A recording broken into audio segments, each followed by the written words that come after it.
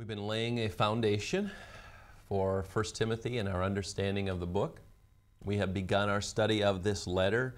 Paul is concerned about false teaching that is coming into the churches in Ephesus, and so he is warning Timothy. He's encouraging Timothy to pray. He's telling Timothy, don't give up, persevere. God is great. He's going to do great things in and through us. And he's continuing to work through the implications of what that looked like in the church. So in this section, we're ready to look at 1 Timothy chapter 2, verses 9 through 15. But before we do that, let me again give you a situation to help us begin to think about this section. I love my wife, Trudy, and the fact that she's been able to be here these last couple of days for the recording is a special pleasure to me. I think that my wife is beautiful. She is attractive. She works hard, and she is a lovely woman. I go back to growing up and watching her grow. Now, Trudy and I are a number of years apart. I am older than she is.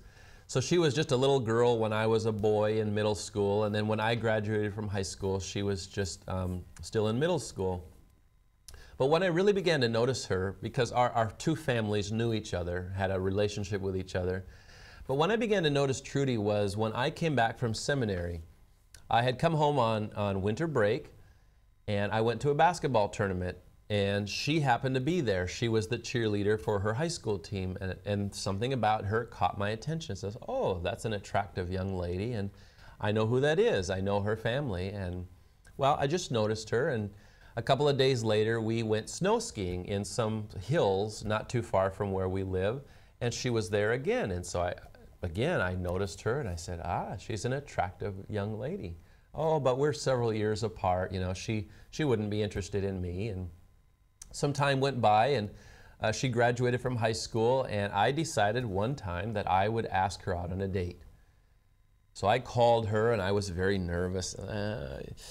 Trudy, do you think you and I could go out maybe and have some pizza or go to a movie? And she said, I'm sorry, but I can't. I'm actually dating someone else. And I was so embarrassed. I was like, oh, I'm sorry. I didn't know. And oh, it took me so much courage to work up the energy to talk to her the first time anyway. But time went by, and a year later, I found out that she was no longer dating anyone. So I called her and I said, would you like to go out on a date with me? And she said, yes, I would. So I was very excited and thought she's a very attractive young lady. And we went out on this date, and we got something to eat, and we went to a movie, and we talked and talked, and the more we talked, I noticed something about her. All she ever did was talk about herself. I was like, I'd like to talk about myself a little bit too. And it wasn't in a mean way. She was very pleasant and very nice and everything, but I go, she has some growing up to do yet, you know, as I did as well. But we dated for a short time, and then we decided not to date, and I was farming by that time, and she was off to college and university, and then she worked in a ministry called Campus Crusade, and a number of years later we met again. And so we talked, and there was something very different about her.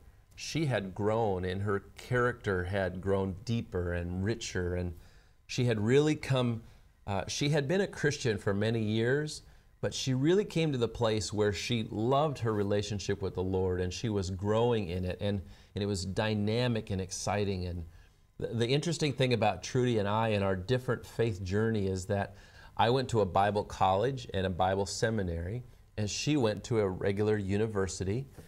And I came to learn many things in my head about Christianity and about the Bible, but I longed to have a passion to share my faith with other people. Trudy was completely the opposite. She was sharing her faith, she was engaged in ministry, and yet she was in a secular university, so she longed for the kind of education about God's Word that I had had.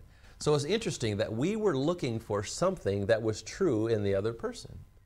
Well, when we began to date again, she was still, I would say she was an even more beautiful young woman at the time, but I noticed something more than her outward beauty. That she had an inner beauty in her heart that had grown rich over the years. That the years that we had not been dating, God had really been working in her heart.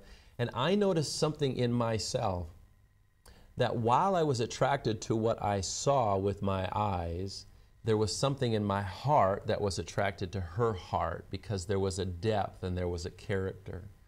And that's so important because what's happening in our culture, I see it in America, I see it when I come to your country here, we are fixated, we are enamored with external beauty, the shape of our bodies, the style of our hair, the type of our clothes.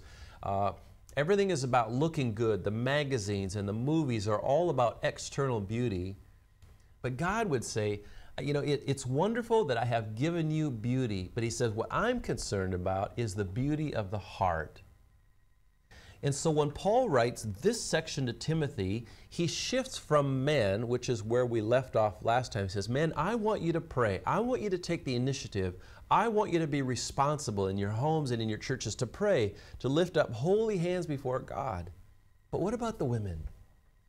What is the role of women in the church? What is their participation in the worship service? Now you say, oh, Pastor Bruce, this is a matter of great debate and discussion in our church or in our denomination.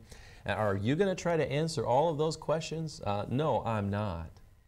But you see, what we've been trying to tell you is we built a deep foundation underneath this letter.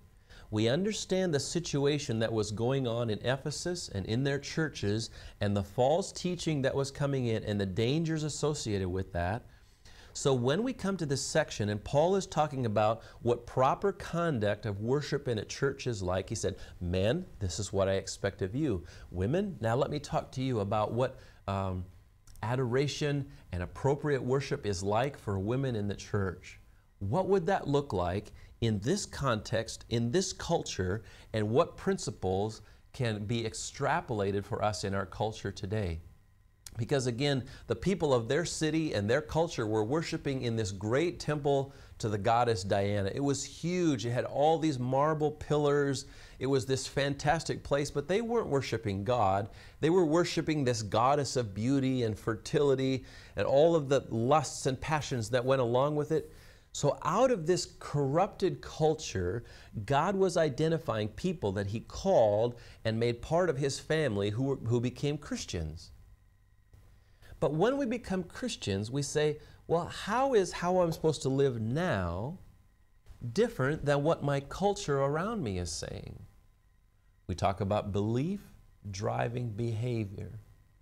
So the fact that I am a man or the fact that I am a woman and now I have come to Christ, does that have any impact on how I dress, on how I worship, on how I live, on how I am impacted in my family? Yes, it does. And that's what Paul is going to share with women in chapter 2 of 1 Timothy, verses 9 through 15. So let me read those verses with you. 1 Timothy chapter 2, verses 9 through 15. Here's what he writes. Likewise also, the women should adorn themselves in respectable apparel, with modesty and self-control, not with braided hair and gold or pearls or costly attire, but with what is proper for women who profess godliness, with good works. Let a woman learn quietly with all submissiveness. I do not permit a woman to teach or to exercise authority over a man. Rather, she is to remain quiet. For Adam was formed first, then Eve. And Adam was not deceived, but the woman was deceived and became a transgressor. Yet she will be saved through childbearing if they continue in faith and love and holiness with self-control. So Paul is writing this in a culture which is saying, hey, let's emphasize how physically beautiful we are. The Olympic Games and the men that would run in those games and their physical prowess and their physical beauty and the women with all their adornments. What does it mean to be a Christian woman in worship in the first century with principles that cross over into our lives today? That's what we're going to find out in this section. Even a small contribution can make a big difference. Jesus fed over 5,000 people because of a little boy's 5 loaves.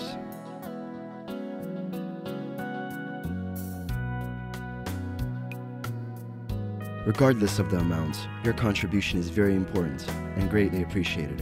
Visit us at www.tvseminary.com.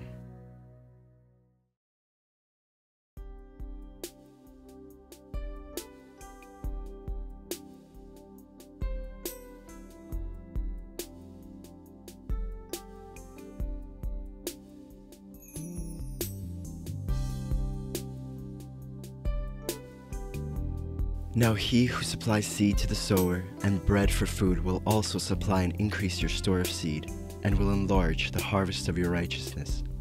You will be enriched in every way, so that you can be generous on every occasion, and through us, your generosity will result in thanksgiving to God. 2 Corinthians chapter 9, verses 10, 11.